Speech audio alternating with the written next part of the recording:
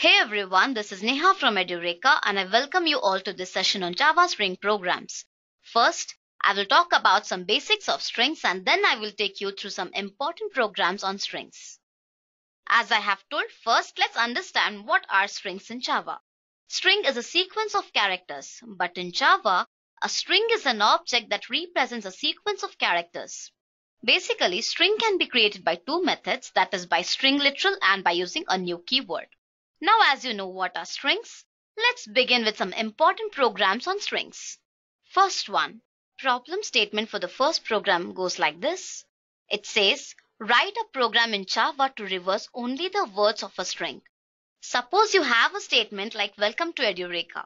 In this, you just have to reverse the words, but the sentence should remain the same. Let's see how to do this. Let's take a look at the code. In this program, first I have declared the string in which I want to reverse the words. That is, welcome to Edureka. Next, I have used split function to split the words based on the space present in the newly created string array object. And next, I am using for each loop to store the elements present in string array to a temporary variable. Now, when I print this temp variable, welcome to Edureka will be displayed because whatever is present in the string array is stored into the temp variable. Now let's see how to reverse the words in a string with the help of the below for loop. That is this one. So here I is less than 3 because array starts from a of 0, a of 1 and a of 2.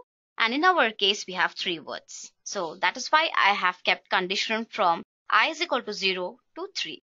And here I am storing the elements present in the string array to a new character array and reversing it with the help of this for loop. That is j is equal to s1, that is the newly created array, dot length minus 1, and if j is greater than 0 and decrement the j.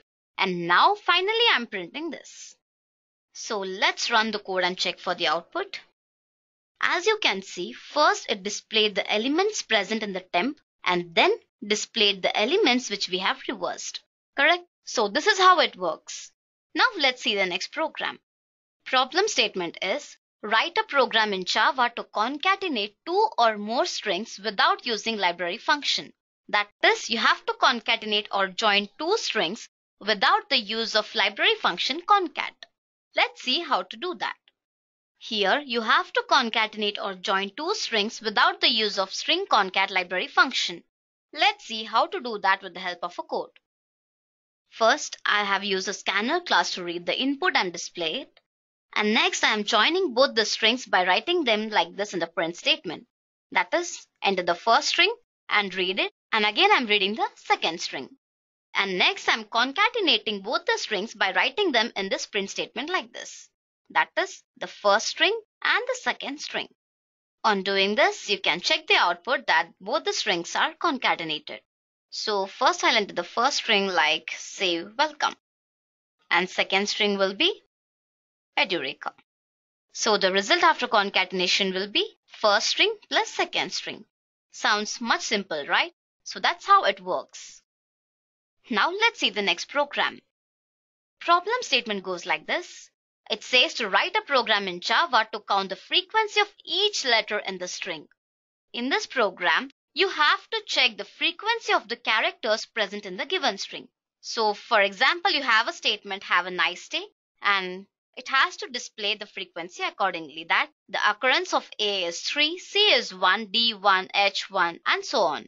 Let's take a look at the code to understand its working. So first I have created a variable of string and use scanner class to read the input. And I'm initializing the count and length variables to 0. And here I have used try method to identify the count of the characters present in the given string. So this statement implies that it converts the string to a new character array. And now in this for loop, I have used a if condition to compare each letter based on the ASCII value and then increment its count. That is, it will check that name of 0 is equal to name of j first, and if name of 0 is greater than the ASCII value 65 and less than 91, and also if name of 0 is greater than 97 and less than 123, then it has to increment the count. And if count is not equal to 0, it prints all the repeated characters.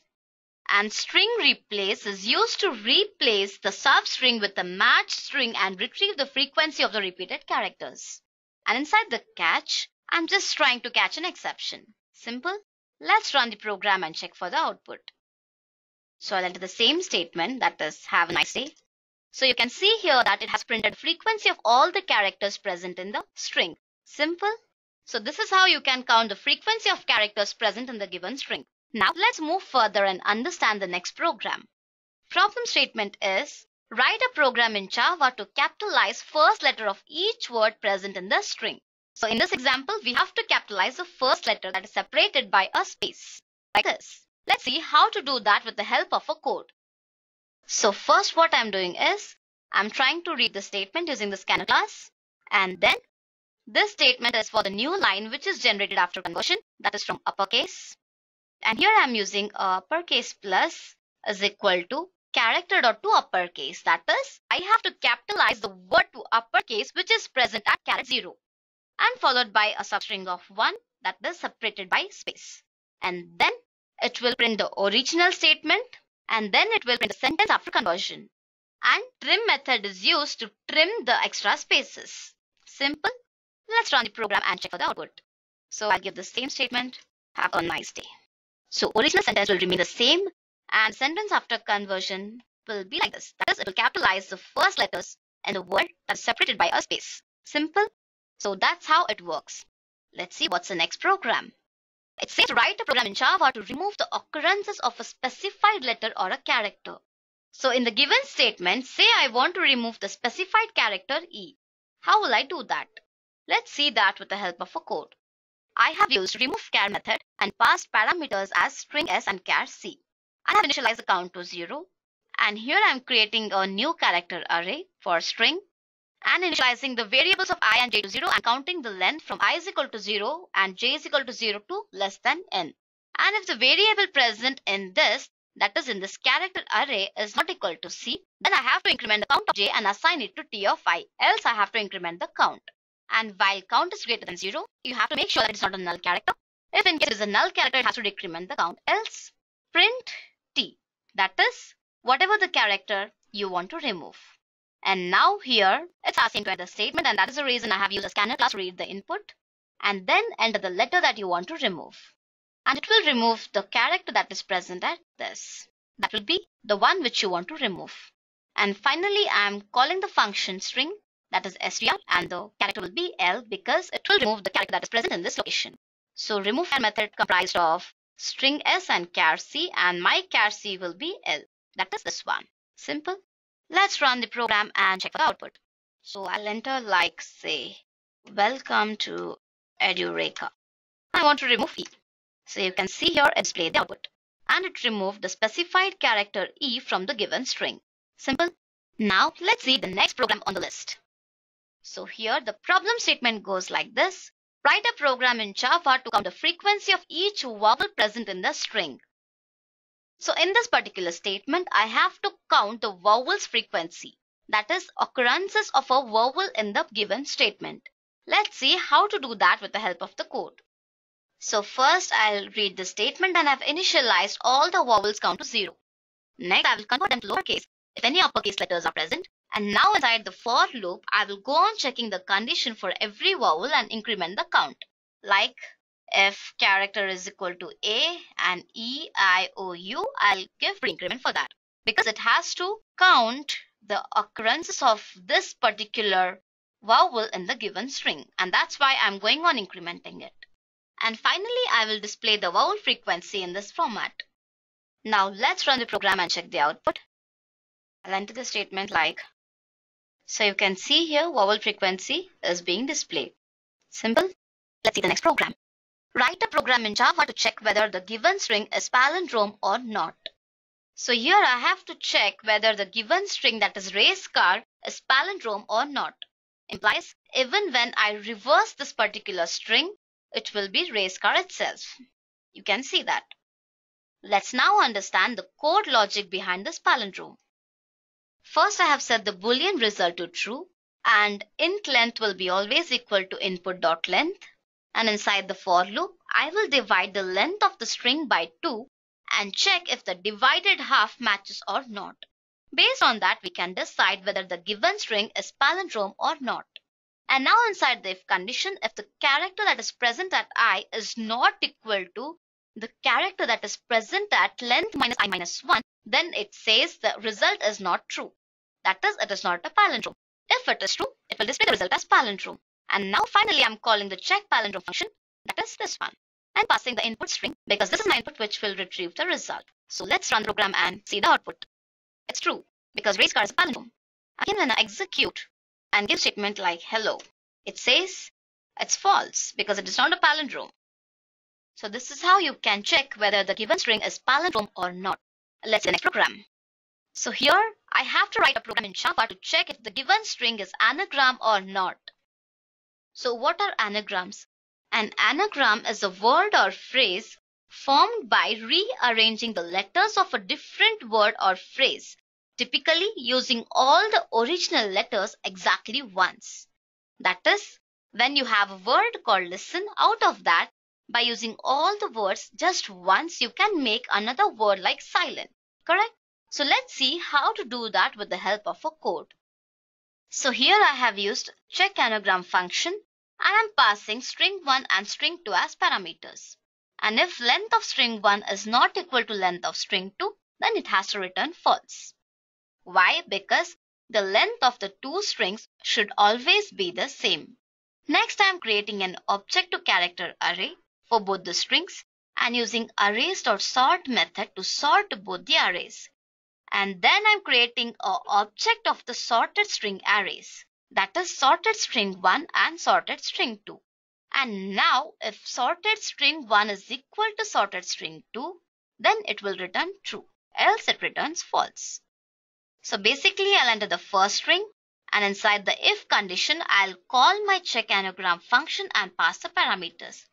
After sorting, if both the strings matches, then it returns strings are anagram, else it says strings are not anagram. Let's run the program. So my first string will be listen and my second string will be silent. So it says strings are anagram. Now again, if I give something different like mad and damn, yes, they are anagram. And if I give hello and, so see, all the letters inside the string should be used once. Only then it says the strings are anagram, else it displays strings are not anagram. Simple. Let's move further and understand the 9th program on the list. The question here is to write a program in Java to swap two strings without using a third variable. That is, for example, say without using temp variable. So I have two strings like hello everyone and welcome to Edureka learning. When I swap, both the strings should be swapped like this. Let's understand the code logic behind this. So it's very simple. First I will read the first string and then I will read the second string. Then what I will do, I'll print the strings before swapping. Store the value of string 1 plus string 2 in string 1. And inside the string 2, I'm passing the variables that is beginning index and ending index. So the ending index should be length of a string 1 minus length of string 2. And substring is used to return the string that is a substring of this particular string. And finally, I'm using substring and just specifying the beginning index. Okay. On doing that, the strings will be swapped. And this statement is used to print the statement after swap, that is after string 1 and string 2, so that both the strings will be swapped. Let's check the output. So I'll give hello everyone, welcome to Edureka. So before swap, the statement is hello everyone, welcome to Edureka, and after swap, it is welcome to Edureka, hello everyone. So this is how it works. Let's now understand the last program. So write a program in Java to prove a string is immutable. That is, we have to check whether the two given strings are immutable or not. So what do you mean by immutable strings? String is immutable means you cannot change the object itself, but you can change the reference to object. Okay? So when you execute a particular statement, you're actually changing the reference to a new object, but in actual it will remain the same. So when you say string 1 and string 2, the value present in string 1 will remain the same. But when you change the reference to object of string 2, this will change. And this will not contain the value that is welcome to Edureka learning. But it will take the reference of string 1. So that's what you mean by immutable. Let's see with the help of code. So you can see here, first I have given the value of S1 as Edureka. That is, a Java string is created in pool and reference is assigned to S1. And now what I'm doing? I'm assigning the value of string 2 is equal to string 1. So S2 is also having the same reference to Java in the pool. Next, what I'm doing, I'm trying to check if S1 is equal to S2. That is, proof that S1 and S2 have the same reference. And now I'm overriding the value of S1 and giving it as learning. That is, from Edureka, I changed it to learning. So how can I say that string is immutable? Well, in the above case, new string got created in the pool. Now S1 is referring to a new string in the pool, but the original string Java is still unchanged and remains in the pool. But S2 is still referring to the original string Java in the pool. So now what I'm doing, I'm again using the statement, that is S1 is equal to S2. But here I have changed the value of S1. So what do you think? S2 value remains the same like before, or will it take the new value of S1? Any guesses? It will obviously take the changed reference value of S1. Okay. So when I print S2, let's check the output. So first is returning as true. That is S1 is equal to S2. Yes. And again, when the value got changed, it is printing as false. Why? Because it does not match. And now when I print S2, it will print Edureka because S2 is having the same reference to Java in the pool. But if I print S1, it will print the value as learning because the S1 string got changed over here. But S2 will always point or have the same reference to Java in the pool. That is, S2 value will not change. But when you print or override S1, it will obviously get changed. That's what immutable strings are. So that was all about the Java string programs. I hope you enjoyed it. If you have any queries, you can comment in the comment section below and we will revert back to you at the earliest. So thank you and have a nice day.